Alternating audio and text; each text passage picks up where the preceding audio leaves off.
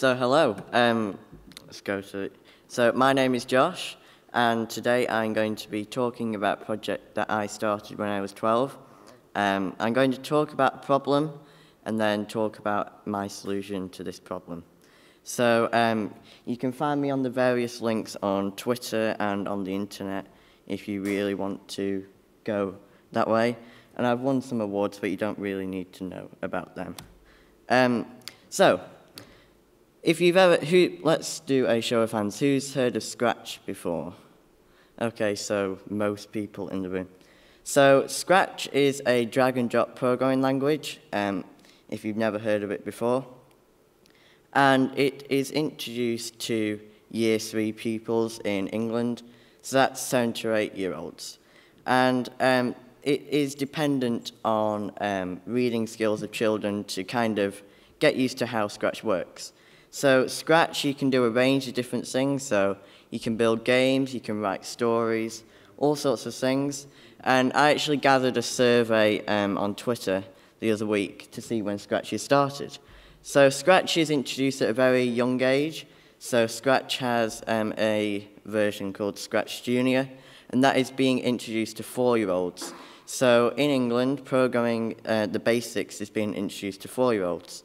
And then when they get to 7 and 8, they learn how to program in a bit more of an advanced way than Scratch Junior.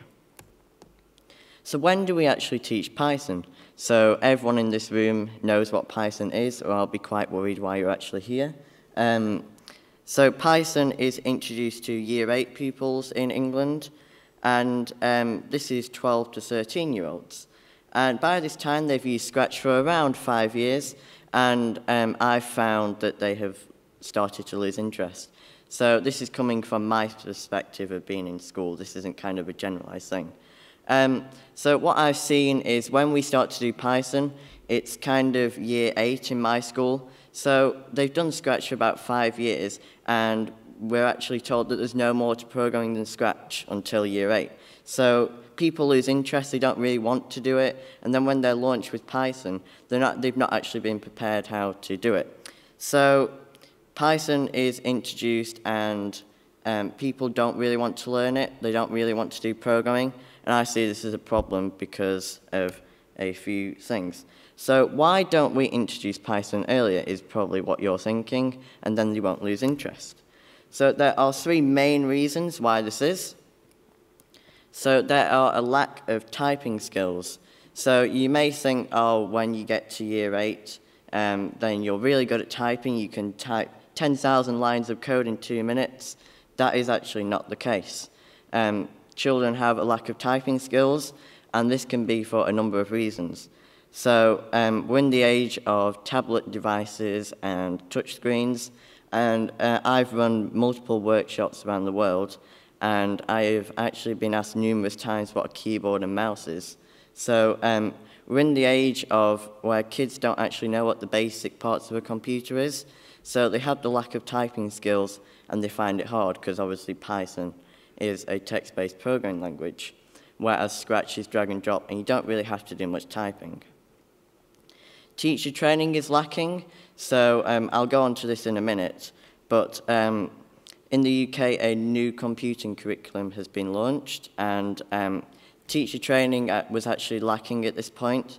The government said, oh, let's introduce computer science for everyone, and then they forgot to actually train the teachers, which is probably quite standard for the UK government, but we'll save that for another talk. So teacher training wasn't there. Before computer science and coding was introduced, they did something called IT. So IT was your standard Word, PowerPoint, publisher, all that sort of stuff. And the teachers were only trained in that. And then 1 year, they kind of got landed with computer science, teaching Scratch and Python. And there was no actual support from the government and no money for training. So that is a problem too. And this is a common one. Python is too scary for younger kids at a younger age. So how can we actually make this easier? So I have developed a solution. So how can we actually solve this? So we need a tool that provides a Scratch-like interface that can help students get into Python with ease, something that requires no training and complex typing skills. This seems like the obvious thing to do, and when I actually developed my solution to this problem, people were like, oh, why has no one done this before?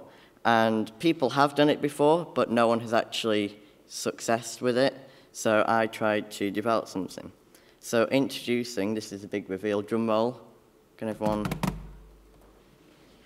EduBlocks. So this is the Scratch-like interface for Python. So you may be thinking, oh, this is really rubbish. This is kind of teaching kids that Python is just one of those drag-and-drop program languages. They'll lose interest really quickly. No one will want to do it. That is not actually the case. So the way that other programs have done it before is they've had drag-and-drop Python, but they've actually missed out a key part, which is putting the Python code on the blocks. So you can see instead of Scratch, so it looks like Scratch, but instead of Scratch, you have the actual Python code on the blocks. So as you're dragging and dropping these colorful things and making these programs, you might not know it, but you're actually learning Python at the same time.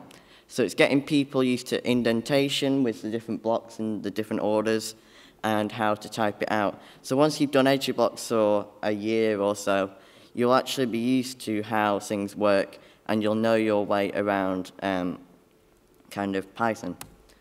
So it's an easy way to learn the Python through syntax. So like I said, you have the Python code on the blocks, and you also, where it's got that Blockly button at the top, if you click that, you can actually go into a Python text editor. So once you drag and drop your code into the interface, you will actually not lose your Python programs. So you can develop it in blocks and then run it in idle or something, whatever you'd like. It's an educational tool for younger children. So like I said, it's a nice, colourful interface, and it's familiar to Scratch. So I ran a workshop in France with about 20 non-English speaking kids, and they actually did better than English-speaking kids because they'd done Scratch in the school, and they could code in Python by the end of the workshop. So that was quite nice to see that the kind of philosophy of the program works. So it's for younger children to kind of get into text-based programming, but in a way that's not really scary by having to type and make syntax errors and all that sort of stuff. It's also a platform for educators. So as well as providing tools for children, there's also lesson plans and stuff like that. So it's mainly for educators as well. So I've run teacher trainings, and it's being used in schools across the world. So it's kind of proving to be a success. So why does this actually exist? So as I said earlier in the talk, a new computing curriculum was introduced in 2014. And this is a survey by My Kind of Future, which has kind of changed its name now, but it was by them. And it was introduced in 2014. So this brought programming with Scratch Junior, Scratch, Python, and Greenfoot, which is a JavaScript platform. And so the problem with the new computing curriculum is this. So when the new computing curriculum was launched, people thought, oh, this isn't going to be a problem, everyone's going to know what they're doing. But actually, 74% of teachers in the UK had inadequate training at this time. So as a community, everyone had to come together, so people like Raspberry Pi, which I'll talk about in a minute, came together and kind of solved the problem of lack of teacher training. So the goal with EduBlocks is that you don't actually need to be trained in all of this, because there's resources and stuff online that can help you get started. That was kind of a main key when developing the project. So how is it helping others? So like I've said in the past, it displays the Python code on the blocks. So as you drag in and drop in, you might not know that you're actually coding in Python, but you are. So you drag and drop the blocks, snap them together as would you in Scratch, and then you build up your program, and it's nice and simple. So it kind of brings down that barrier of having to type it out, but it's also speeding up the way you develop Python as well. As well as displaying the Python code on the blocks, you've also got the option to download the Python file. So you can do whatever you would normally do as if you would type it. So you can build this singing blocks and say, look, Mum, I've coded all this and not actually done it. So yeah. And you can view the pure Python code with a click of a button. So all you need to do is click one button and it will automatically give you a text editor. So it's kind of showing what you would have to do to type it, and you can also, you can develop your code further once you get more kind of advanced with it. One question that people ask is, can you type stuff in the Python view and then it translates into blocks? That is not the case, because Google Blockly have actually restricted that feature, unfortunately. So what does EduBlocks work on? So it doesn't work on PC yet. Well, it does and it doesn't. I'll come on to that. It works on the Raspberry Pi, which is the first thing we'll look at. So it works on the Raspberry Pi and the BBC Microbit, which you may have heard of if you're in the UK. And you can access that all on a nice launcher on the website. So let's talk about the Raspberry Pi. So has anyone heard of the Raspberry Pi before? Most people. So this is the Raspberry Pi. This is the latest Raspberry Pi. And it's a credit card sized computer. So you can see it's very small, and all you have to do is plug it into a keyboard and mouse, and you have your own computer, and an SD card, of course. And it was developed to promote basic computer science in schools and help computing in developing countries. So the Raspberry Pi is only $35. So it's very cheap and accessible. So it was made for computer science and third world countries who don't really have access to large pots of money to kind of get access to devices in schools to teach computer science. So the problem in schools at the minute is a lack of funding. You might see on the news that schools don't actually have funding to teach certain subjects. So the idea of the Raspberry Pi is to make a cheap device that you can actually do computer science on. It's capable of doing everything that a desktop computer would normally do. So as well as using it as an educational device, if you wanted to get a Raspberry Pi and do normal day tasks on there, you can as well. So EduBlocks for Raspberry Pi, so let's have a look at the things that you can do. So you can do basic Python programming, so like your while true loops and hello world and stuff like that. You can program with Minecraft, which is every kid's favourite thing to do. As soon as you go into a workshop and say, what do you want to do? And there's instantly like Minecraft. So this is providing a fun way to interact with Minecraft, so making it do things that you wouldn't normally do in Minecraft if you didn't program it. And EduBlocks provides an easy interface to use the Minecraft Python API. You can do physical computing with GPIO 0. Ben is at the back if you want to know more about that. So that is an easy-to-use Python GPIO interface in which you can use LEDs and buttons to make cool projects. It's Python 3 at its heart. It's 2018, so it's not Python 2. And I don't plan on making a Python 2 version if anyone really wants it. So yeah, it's all Python 3, and so there's nothing else. There's no Java and stuff.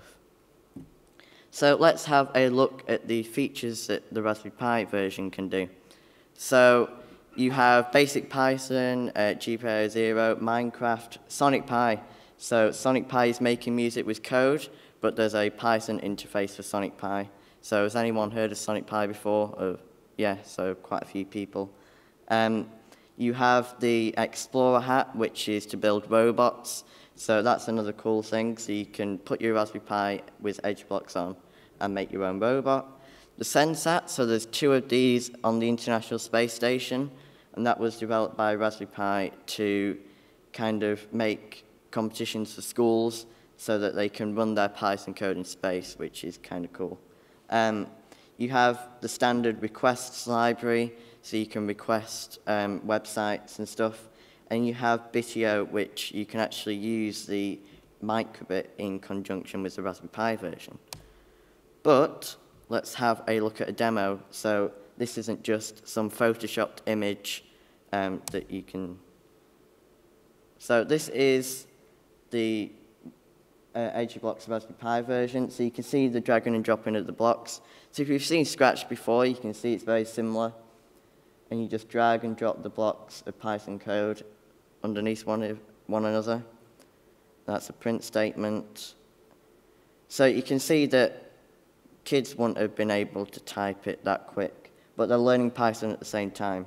And they can run it, and you have your Python program running that easily.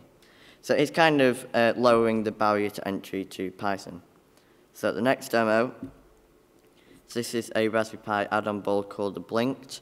So the cool thing about the Raspberry Pi is it has 40 GPIO pins, and different companies have developed add-ons which you can just slot onto the Raspberry Pi, and you can do cool things. So this is just a simple flashy light add-on, and it goes to the Python view, so there's the Python view there, and then you run it, and you can see that the lights turn on, but the camera's not very good, so you can't really see it. Minecraft. So let's play the video for this, yeah. So this is Minecraft, and you can see it follows the same process of dragging and dropping the blocks. So this will import the Minecraft library and then post something to the chat. Now, you might be able to see it if you've got good eyesight. It'll pop up in the corner. So this is just a simple Hello World demo in Minecraft. So you can see it'll connect to the Minecraft server and then post something to the chat. So it's basically simple things that you can do with Python, but kind of providing that simple interface to do them. So let's talk about the BBC Microbit. So the BBC Microbit is another pocket-sized computer, and it has all sorts of different things like built-in Bluetooth. And the really cool thing about the Microbit is it was given free to every 11 to 12-year-olds in 2016, I think it was. So year 7 kids got one of these free via school. So let's have a look at the features. So you have a 5x5 display, so you can scroll messages and make games. You have 2 buttons, a compass and an accelerometer, so you can shake it and it'll do stuff, and Bluetooth as well, which is really cool. So let's have a look at what the Microbit does.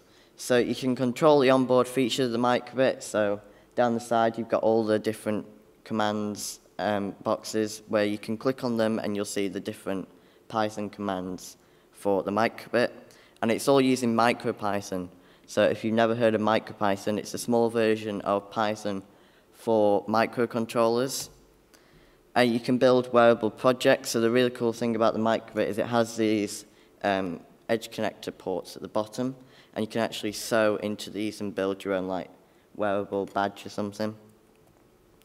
You can again do physical computing with the edge connector, so just like the Raspberry Pi, you can plug in LEDs, buttons and all sorts of different things, and it is MicroPython at the heart. So everything's running on MicroPython, and you can actually run this locally on your computer, or you can go to the web address, which is microbit.edublocks.org. So more demos, because we all love demos. So this demo is a scrolling name badge. So it works exactly the same, but you're just running this on your computer. So this will scroll a message on the screen and then sleep for, so it works in milliseconds instead of seconds, and you don't need a time library, in case you're wondering if I'm going to make a mistake. So it has the same Python view as EduBlocks to the Raspberry Pi does, but instead you actually download the code and upload it to the Microbit, and this works just like a flash drive would. So it flashes onto the Microbit. This takes a short while, and then you should see a scrolling name badge. So there we go. It's nice and simple to use, and it's really effective as well. So this is kind of like a cheeky self-promotion, but I also am involved with the Microbit magazine, and there's lots of EduBlocks tutorials and stuff if you want to get started in there. So let's take a look at where EduBlocks is being used. So if you're wondering if I'm just blabbering on and like 2 friends are using this, that's not the case. This was a Saturday afternoon project because I was bored. So yeah, it's kind of gone a bit immense now. So it's being used in 90 countries, in schools, homes, and maker spaces, and all sorts of different things. So we're conquering the world with easy-to-use Python. A really cool thing about EduBlocks is it has really good documentation. So if you want to get started, you just pick up a free resource sheet. So I didn't mention that everything is free with EduBlocks. There's no catches with it. So you just download one of the resource sheets, it guides you through a project, and you're ready to go. So that's really cool. All sorts of different people contribute resource sheets, so there's lots of community projects out there as well, as I said, in like the magazine and stuff. So that's free for everyone to download, and it's just PDFs on there. Lesson plans, I'm hoping to get a few more of these done. So these are written in conjunction with teachers. This one in particular was actually written by a trainee teacher, and she used this to pass her kind of like degree, not a degree, but to get into like the course. So it shows that EduBlocks has potential there. So she wrote a lesson plan, and that's being used in schools as well. So I hope to get more of them for teachers to just pick up, and you're ready to teach a lesson. It's being used in schools worldwide, so as well as schools, there are also makerspaces and teacher CPDs.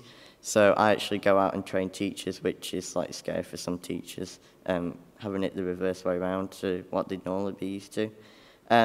But yeah, so it's being used across the world, and yeah, so it's really showing its potential in the different things there. We have a little video from a person who runs a code club, so hopefully the sound works. And hello, Josh asked me to talk about EduBlocks to you and explain my experience of using it with code clubs and with outreach. And what I do as part of working with Pomeroni is I go into schools and I try and get children into learning STEM, learning tech, and learning how to code. And one of the main problems I find as a former special educational needs teacher is that children don't necessarily grasp the syntax of coding. And although Scratch is useful, and some of them have picked it up, a lot of the concepts are very abstract, whereas with EduBlocks, they're very, very clear as to what they mean. I find that EduBlocks is great for Sonic Pi, it's great for Minecraft, which obviously draws children in because all children love Minecraft. It takes out the pain of GPIO 0, which is a great way of controlling things using your Raspberry Pi. But with EduBlocks, it's completely painless. Also, I work for Pomeroni, so I'm kind of biased because there are so many libraries for Pomeroni add-ons also within EduBlocks, which is great. You're not just left to fend for yourself either. There's a whole learning portal, so Josh has actually created tutorials which guide you through all these new concepts and all these new things. I described it as a work of chuffing genius, and I'm not joking. Josh knows, he's tested it in the field. I've seen him deliver excellent coding workshops to his peers and to people way more experienced than him. And he knows what it's like to be frustrated to have to wait for all your typing to come true, as it were. And by making EduBlocks, he's made it fundamentally clear, fundamentally easy, and anybody can pick it up. So I would recommend it to anybody. Hello. Oh, right. So that was a quick kind of use case for EduBlocks there. So let's talk about what's next and where I would like to head in the future. So a next step for EduBlocks is to, of course, bring it to more platforms. So the next platform that it's going to be coming to is the Adafruit Circuit Playground Express, which I'm sure you've heard of before. So Adafruit Circuit Python, which is a fork of MicroPython, that's coming to EduBlocks next. Another cool thing, which I will hope to do a live demo of, although it hates doing live demos, is this little board here. So this is the ESP32, and it's running EduBlocks with a little display there, and a NeoPixel ring. So, oh, it's crashed. I hope to show you how this works in a minute.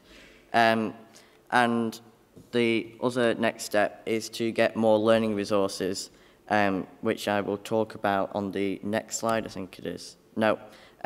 So EduBlocks is a completely free and open source project. So it's on GitHub, and I urge you to kind of contribute to the project and stuff. So you can fork it, submit a pull request, even if it's just a typing mistake on one of the documentation kind of sheets.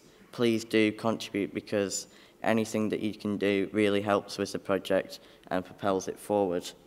You can also submit blocks. So I'm working on a feature where you can build your own block libraries. So if you had a library that you really wanted added into EduBlocks, I'm going to create a guide and an easy way to add your own libraries, because I'm in desperate need of that. So yeah, have a look at the GitHub, see where you can help out. All help is grateful. Patreon. So running an open source project is of course not free if you do it yourself. So you have all sorts of different things that need to kind of be put into it. And Patreon is kind of my way of getting people to kind of help out with EduBlocks. So I'm going into year 10 next year, which is GCSEs. So it's an important time for me to kind of focus on school. So hopefully with Patreon, this will help kind of outsource the work on EduBlocks to keep it going for the next 2 years, whilst I don't have as much time as I personally had before. So it also goes towards resources, so getting more resources on the website. So the long-term plan is to have a year's curriculum on there. So Patreon is going to help out with that, so all funds via Patreon will go towards the resources. If you'd like to get in touch with me, you can do so on the following platforms.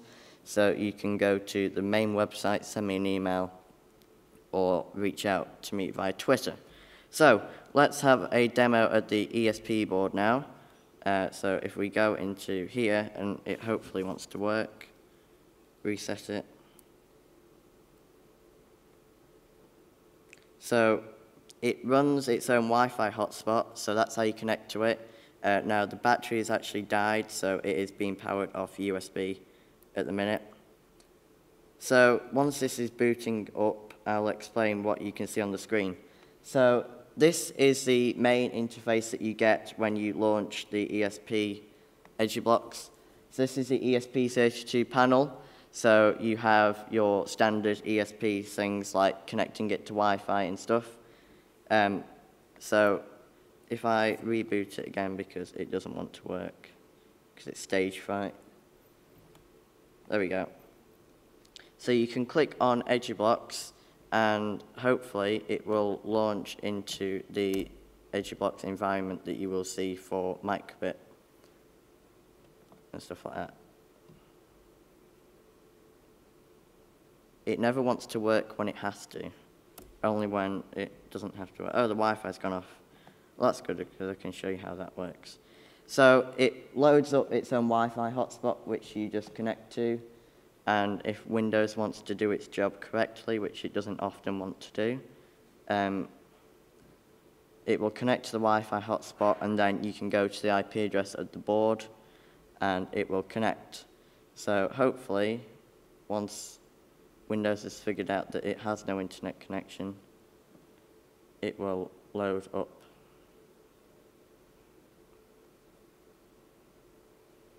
It does work after a while. There we go.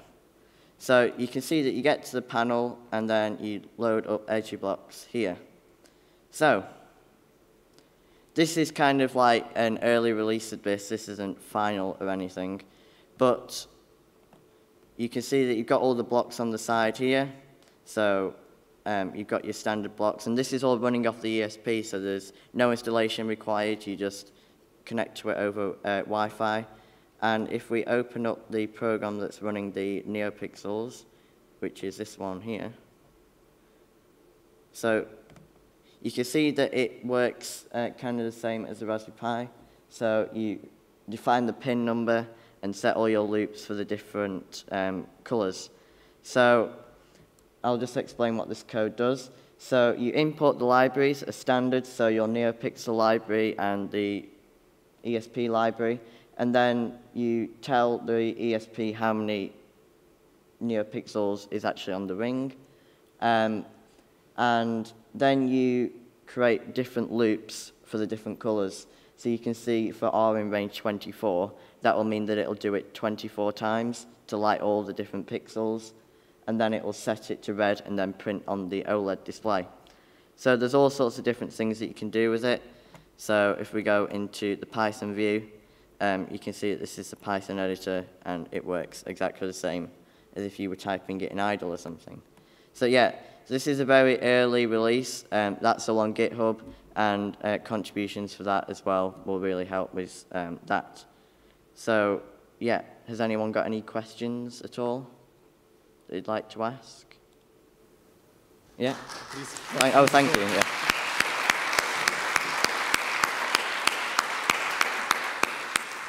Please come and queue up at either of the two mics. You can hear me on here? Okay, this is awesome. I mean, I'm a parent of a 10-year-old, and I'm looking at this. I'm sort of curious, like, what tools did you use to write EduBlocks yourself? Okay, so, and also, what was your path from learning to code to using those tools? I'm just kind of curious. I am a self-taught coder at the start, but then I've had people help me along the way. So I started out with Scratch, as most people do my age. And then I went on to learn from others at the local Raspberry Jams. So if you don't know what a Raspberry Jam is a meetup for coding enthusiasts and people involved with Raspberry Pi. And the idea of a Raspberry Jam is to kind of connect different people who want to learn coding and stuff. So I kind of started out with Scratch, and then I met a developer called Christelle, I actually started out on EduBlocks 2 years ago on my own, but then I met a developer called Christelle who helped me develop the project to the second version to make it look a bit nicer. So EduBlocks is currently coded mostly in TypeScript, and there's actually EuroPython in there, which is kind of weird. But yeah, so it's kind of just a wrapper for Python. And the way it works is you drag and drop the blocks into the main coding space, and that actually gets converted into JavaScript. And then there's a Node.js server which takes that JavaScript and then runs it in a Python interpreter. So that's how it works at the minute. The code is a bit messy, so I hope to kind of refine it a bit. But yeah, it's mainly TypeScript is what it's written in. Yeah. Hiya. So you mentioned you requested some contributions. Will you be around for the sprints? Yes, so I'm at the sprints tomorrow, hopefully. So if anyone wants some help with contributing, you can come and find me at the sprints, and I'll be happy to help out there. Thank you, Josh. It's always really impressive and great to see this. You've aimed this at young people mainly, but have you wondered about whether you might apply it not just to young people, maybe, for example, to people who need to solve programming problems but have the same lack of experience that children might have, and would benefit from something that gives them the computational power and the structure, but presents it in a way that is maybe less challenging or intimidating to people who, just because of their work perhaps, have got a problem they want to solve that could be solved with some Python, but need a different way in from the text editors and so on that they use. Maybe there's a different kind of market. So EduBlocks is, as you said, is mainly child-based, but yeah, anyone can use it, so it's free to download. And I think I should mainly kind of say that it's for everyone more than just like kids. So maybe a few resources on we're looking at doing some debugging resources. So as you said, like if you got a problem, ways to kind of use EduBlocks to learn Python and help solve the problems and sort of stuff like that. So yeah, I think I definitely do need to kind of look into making it more adult orientated as well as child based, because I think, I mean, it is for everyone to get into Python, but definitely focus more on that. Yeah, that'd be a good idea. Thank you. Is that it for questions? Any more? All right. No? Well, if there's no more questions, please give Josh a big round of applause.